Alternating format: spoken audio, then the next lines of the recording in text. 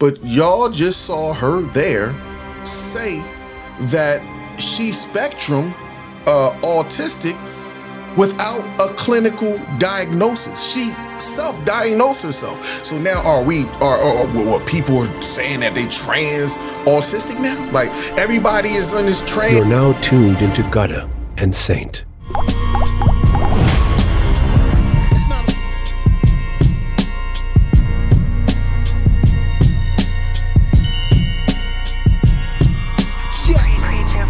Considered the greatest spitting. I tell them I'm Christ like they envision modern Christian. Tell them I'm nothing like check conditions of how I'm living.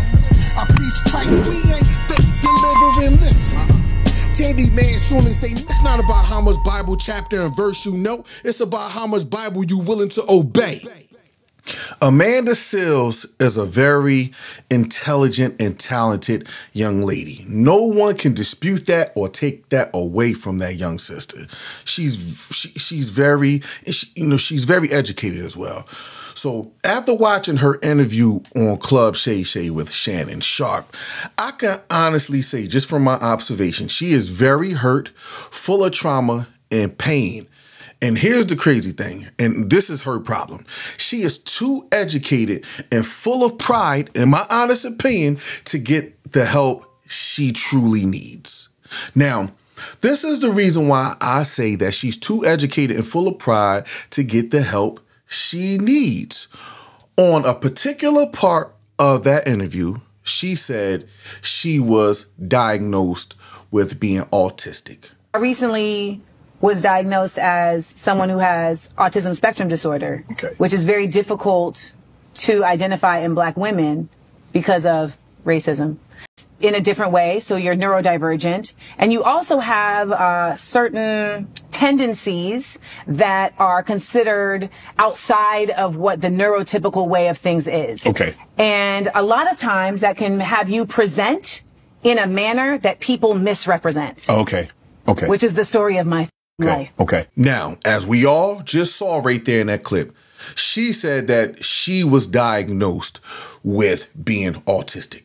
We saw that. She said she was, spectrum autistic. We just saw that in that clip. And then she took to her IG Live after being criticized online and people was calling her out.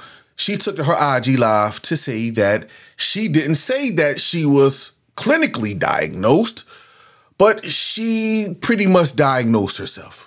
They cut out at the end, he was asking, no, I have not been clinically diagnosed by a doctor because I'm not paying $10,000 to do that. And most people will tell you that at this age, you don't need a clinical diagnosis in that sense. And I think that's the other thing. It's like, we are so conditioned here in this nation to really only consider something in one kind of way. And I will get back to that. Y'all, I can't make this up. That's the reason why I say, she's too educated to get the help she needs because she feels like she's smarter than everybody. And that's actually what we're seeing a lot on social media with unfortunately, a lot of our sisters these days. And this is no shot, sisters. Don't take this the wrong way. But y'all just saw her there say that she's spectrum autistic without a clinical diagnosis. She self-diagnosed herself. So now are what people are saying that they trans autistic now? Like everybody is on this trans, everybody's on this trans train, trans this and trans that. Now we're doing this whole thing with trans autism. Like what's going on here, man? It's really hard right now to take anybody serious these days. I don't care how educated you are. It's really hard to take anybody serious these days. In my honest opinion, women like this, they use their diagnosis as a weapon. They use it as a weapon. And this is the reason why I say they use it as a weapon. They weaponize their diagnosis, when they get to acting out, when they get to acting all crazy and talking crazy and behaving irate and all that stuff. They weaponize their diagnosis. I'm noticing that a lot of people are saying they diagnosed with this and diagnosed with that. They bipolar, the Kanye West disease. You act out in public and blame it on him being bipolar. It's happening all the time amongst the black community. It's women like Amandaseales and many other women and men who start acting crazy and pointing the finger at everybody else, like everybody else the problem except them. If this person don't change or this person don't behave the way I believe they should behave, they are the problem and not me. People like that, you got to be very careful around. Here's the fact of the matter. Everybody been saying this in the industry. Amandaseales is like Monique. She's a problem to deal with. She's very difficult to work with on any set, because she's always finding issues with everybody and never trying to look within herself. And I don't care what nobody say. Nobody likes to work with people who's problematic. Every time, they feel offended about something, they get the lashing out. Nobody like working with problematic people. What's dangerous is with this whole self-diagnosis thing now with Amandaseales, I'm watching a lot of young women, a bunch of women on TikTok, self-diagnose themselves with spectrum autism now. You can't make this up. They're using them being spectrum autistic, they're using that as a way that they can get over on being rude, talking nasty, and just being irate with people. Then I'm autistic. You gotta pardon when I get mad, I get amplified and all this, that, and the third. Look, all y'all listen. This is what I want y'all to do. Go search and put in the search bar on TikTok black women autism.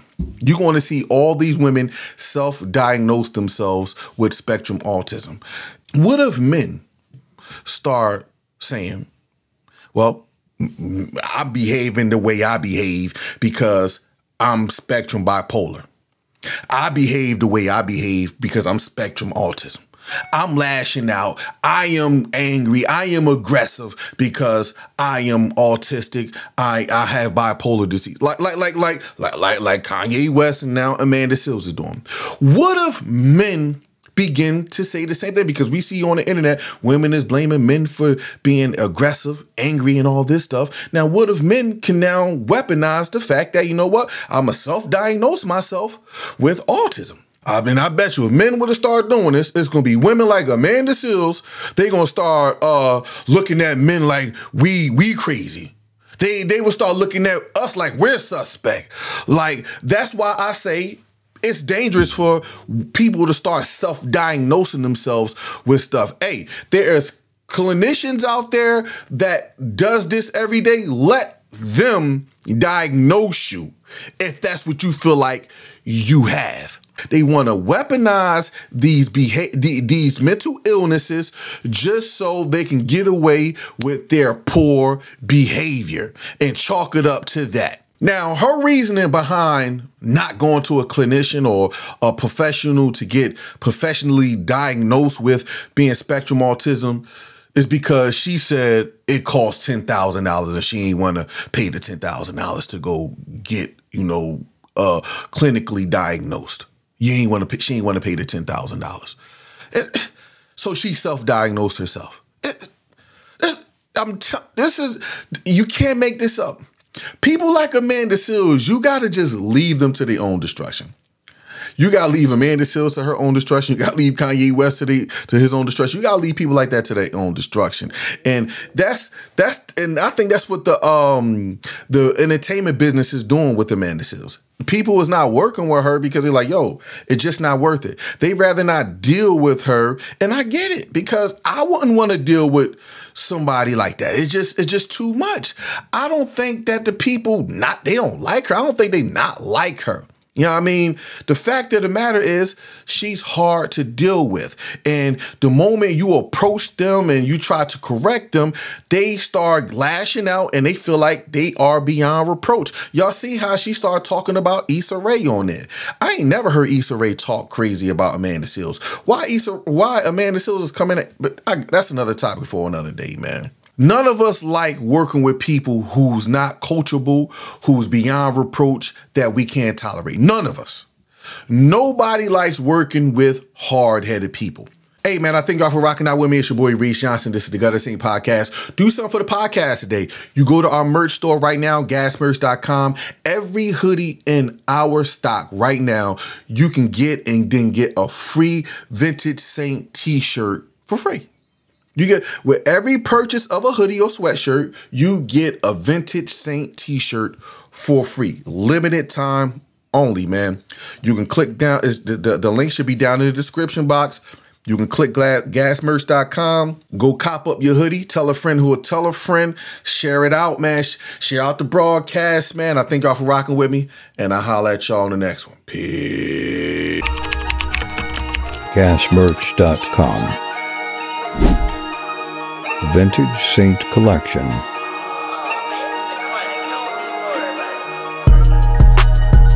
Gutta and Saint Abstract Collection. Shop now at gasmerch.com.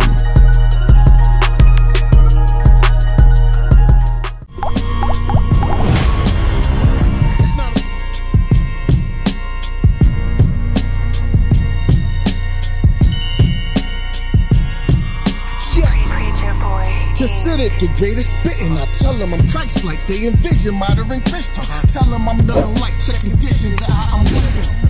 I preach Christ, we ain't fake delivering. Listen, Candyman, soon as they. It's not about how much Bible chapter and verse you know. It's about how much Bible you willing to obey.